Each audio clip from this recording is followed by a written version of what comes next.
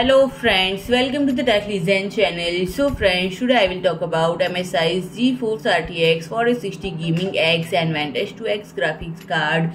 So friend, MSI at the 2023 Computex show its upcoming GeForce RTX 4060 Gaming X graphics card, and it is already announced, which is why the company is putting the card up for display.